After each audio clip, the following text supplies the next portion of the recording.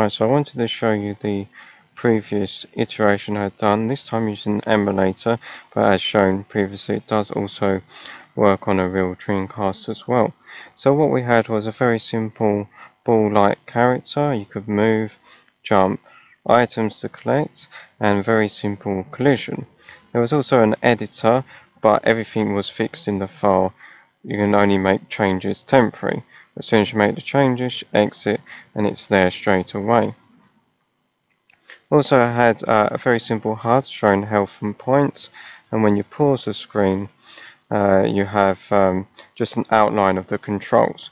Note the Dreamcast special symbols, as all these characters come from the BIOS font, but unfortunately the characters are very thin, except from the Dreamcast symbols, so don't show very well on a real Dreamcast unless using a VGA connection. But that's where we was, and I'll show you the next iteration and you'll see the improvements.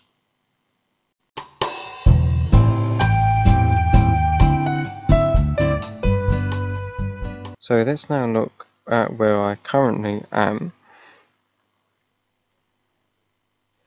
This is the new version once it starts. Okay, so you can see things are very, very different now, and it's more shaping into an actual game. For starters, instead of the board character, I have one of my own characters. I actually designed this sprite 14 years ago, and I've just made some slight changes to it. The animation needs improving and so on, but it's a big step up from the previous iteration. So controls are very similar to before. You can also jump, but now the player floats, and you can do a slow float by default, or you can press D-pad down to fall faster. Because this isn't a scrolling level and the tiles are quite large, though that does exaggerate that the player is quite short, it's very hard to actually put together a level that makes sense. So this is kind of very much a prototype level, and it's quite difficult to actually do any gameplay. But at least it allows testing out of the various blocks and so on. The HUD is basically the same, but I'll just point out now the text is rendered twice, once in the normal color and again in black to create a shadow, so it's just slightly to the right and down a bit, so the text shows up a lot better now, but it's still not great, and I will continue to improve the look of the text. When we pause, there's now a translucent overlay so that the tiles in the background, don't show so well and the text stands out a lot better. I'll also change the color, but again we need to improve that later on, as it's still a bit difficult to read some of the text. You'll see that overlay some more later. So we've got various tiles, some of which have changed since last time. So for example, we've got this tile here, which you can probably guess what will happen. If enough time passes, you fall through. We've got this lava block down here which kills the player instantly, which actually I should have landed on to show you. There we go. So see, we've got an overlay again, and you've got game over. Again, this needs to be improved. It's just very simple at the moment. There's a lot that's gone into this iteration that you probably won't see, but it's sort of at a playable point now. At the moment, you can't retry the level. You just have to go into the editor, but you can now create the level. So the level is saved to a memory card or VMU and can be loaded again. So if you press C when in the editor, it creates the level. So to better illustrate, go into the editor, let's change something around, let's move this over here. Note that collision still needs to be sorted out as it goes by the tip of the mouse pointer, and the tiles snap to certain points. Anyway, so if I now press C, it's appeared straight away. Also in the editor, we can press L, we reload the saved level, or we can press S to save. As I say, on a real Dreamcast that will save to an actual memory card if present. We also, while we're still in the editor, we can turn a grid on and off, so that makes the placement a lot easier. So as you see, it snaps to a certain point, like so. So that's the grid line. Also, while in the editor, we can change any block, any tile to the player, so we can place the player as well. Anything else? I think that's it for the editor, yeah. So just create that, and so you can see straight away it has behaved exactly the same.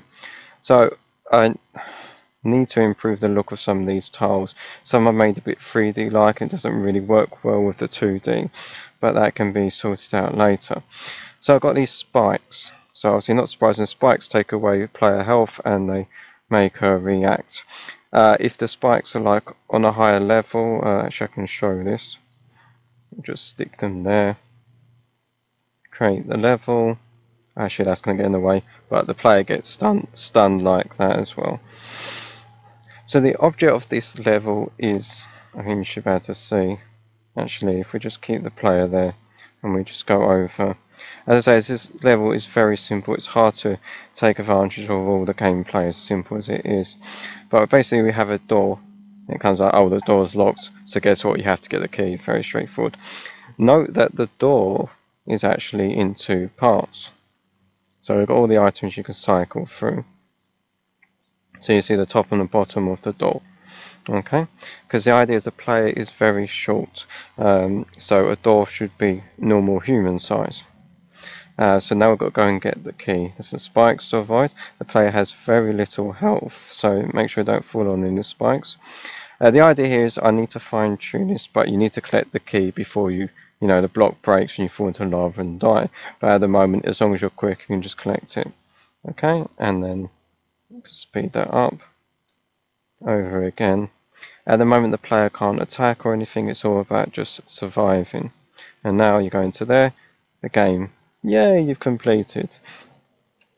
Again, very simple, but a huge step up from last time. You won't believe how difficult, as I'll explain later, doing the collision and so on. Even in 2D, it's such a pain. But anyway, let's just take out the game, reset the emulator. Note it's in the UK mode. And we're going to the far.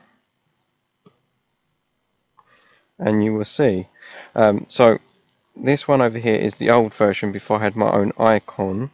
And this version is the current one. So you can see it's saved. That I can assure you that is the correct date and time, more or less. And it got my name of the game. And some information. I tried doing the same style as a typical Dreamcast game would do. So that would, as I say, save actually on a real Dreamcast as well. But it works fine in an emulator too. So let's just look at how we are now, and I'll go into a bit more detail, not a huge amount of detail, but just looking at the art a bit more and collision as well.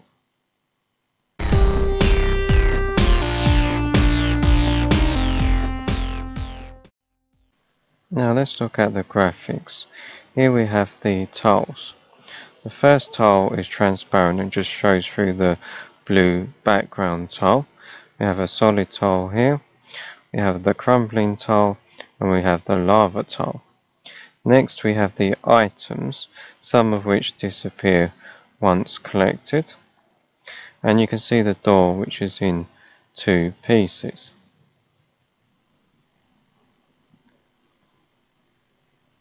Next onto the sprite sheet. As mentioned, I designed these sprites something like 14 years ago, and I just updated the colours and made some other changes. So on the top row we have the idle animation. Note that the player does blink. It's a bit too regular, but it's quite effective. Then we have the so-called walking animation, which could do with a few more frames. Next we have the Mario-like jump frame. We have the falling slow frame and the falling fast frame. So this isn't really, it's kind of an animation, but it's just more individual states they could do with their own additional frames later on. We have the stunned frame here, which I found quite difficult to design, and the dead frame, which is also a bit of a struggle for me. In the end, I just did the player sort of slouched and looking downwards. So when designing a character, we need to think about what we're trying to portray. So if we look at this character, what do we see? Well, the player is clearly not human. We see the ears and we see the tail. Unfortunately, I couldn't fit whiskers in. But yeah, you can see that the player isn't human. What else can we tell? Well, we can look at the player's outfit. You can see the player is wearing a dress. That's not very practical for adventuring, but it shows that the player was sort of thrust into the adventure wearing her normal clothes. But it also shows that, and reminds us that she's royalty. You also see that she's wearing gloves as well. Can't remember what this is around her neck. It's almost like a scarf or something. Too long ago to remember, but I just decided to use these sprites since I had them. Yeah, so we can see that the player is of royalty. She's wearing a very like peach-like outfit, and that she's just sort of ended up in the adventure wearing her normal clothes. It also helps for animation purposes, since we don't need to animate her legs, and her arm is always stationary, but we still show animation through other ways, such as the bobbing up and down of her hair. Even this little bit of hair here moves up and down as well. So when designing characters, the point is just to think about what does your player do, what kind of outfit would be appropriate or not appropriate for this type of game. What are you trying to get across to the player when they see the character? But that is just a quick look at the graphics. So it's very simple at the moment, but I can add more frames later down the line.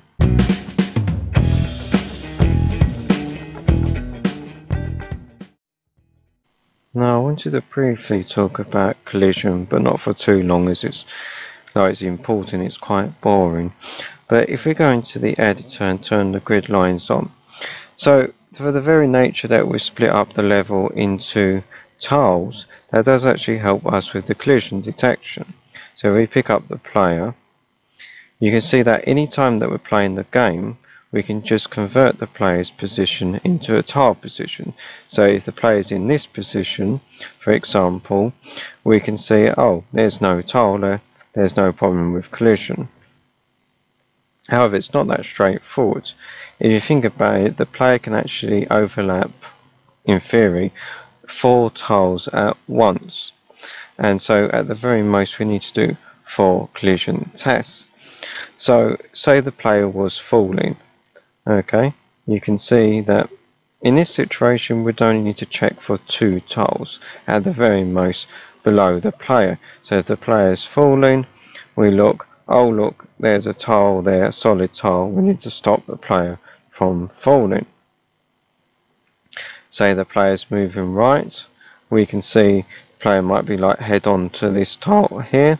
Okay, we stop the player from moving, but she could also be there as well. So there's a potential for 2 tiles, one which is blank and one which isn't. So that's how I improved the collision, was to do multiple tests, knowing at the very most we would have to check for 4 tiles. However, it does get a bit more complicated under certain situations. For example, with a crumbling block, well, what if the player is slightly on the crumbling block and slightly on the solid one? Should we start the counter so that the crumbling block starts to fade away, break up I mean, or should we just leave it stationary? If the block breaks, should the player fall down? So these are all sorts of things to consider. So my reasoning was, when the player's on the above the crumbling block enough, then we start the timer, and then when it disappears, then the player will fall. Similar thing with the lava down here. If the player was like 1 pixel on the lava, it'd be stupid to kill her, wouldn't it? So we'd wait for the player to at least get fully on the tile, as I call it. So completely on the tile, and then we can kill the player. So if the player lands slightly, it'd be absolutely fine. Then there was this situation we have here. Originally I had 2 crumbling blocks, and we have 2 lava tiles overlapping each other. So if the player is exactly over 2 lava tiles, it's not going to do anything using the current collision tests, because it'd be like, oh, the player's not fully on one lava tile, the player's not fully on another lava tile. So under this situation I had to look to see if there was another lava tile to the right or left, and then adapt the collision testing. Another tricky tile was the spikes, because you can hit the spikes from either side, you can hit them from underneath, and you can hit them from the top. So that caused a lot of issues, a lot of back and forth deciding what to do. So currently if the player hits the spikes on the side to get rebounded back, hit from the top you bounce up, and if you hit from the bottom, it goes into the stunned mode. Well, I don't think I remember showing you in the previous clip was collecting the heart, which replaces the previous item. The idea here was just to mention that you would have to figure out that the blocks break after a while, and that would allow you to get the heart. Because the idea is that somebody could have made their way all the way over and they'd be like, oh, how do I get down there? Oh, let's get this heart. Oh, the block crumbles. Oh, so that means I can go down here and then get to the key. Originally I had the key higher up, but then you couldn't get back up again, which caused big problems. But that's just a brief mention of how the collision detection is handled. In 2D it's quite tricky, not as hard as in 3D, but it's not too difficult to create really solid collision detection as long as you take into account things like the speed the player is moving and how many tiles or whatever you're using you need to check against, and how to check against and how to respond when the player does collide with something.